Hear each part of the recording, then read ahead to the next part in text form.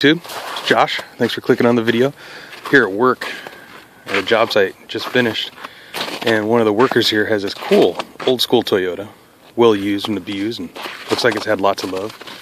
But this is not what I want to show you. What I want to show you is on the back of this truck. Check this out. Is that sweet or what? Redneck ingenuity. Look at the size of that hook. That thing is badass. Could you imagine being a little Hyundai? Rear-ending this dude? It'd destroy that little car. That thing is enormous. That is sweet. Just thought I'd share. You guys have a really good day. Don't get hooked up on anything.